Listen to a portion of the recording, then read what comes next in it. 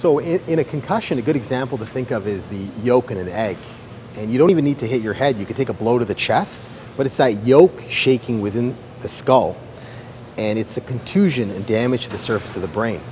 So like I said, you don't need to hit your head. You do not need to have a loss of consciousness. In most cases, CAT scans and MRIs are normal, yet it affects the entire brain. Yet the MRI and the CT scan are not sensitive enough to detect it. We're getting very close in the near future that we'll have a blood test that when there is an injury to the brain, the neurons die, they release some proteins, and we can identify those proteins in the blood. And that would be an objective test to diagnose a concussion. In addition to that, we're coming up with better brain scans now that are inexpensive, readily accessible, that will be the size of a smartphone in the future, that we could detect changes in the brain following a concussion.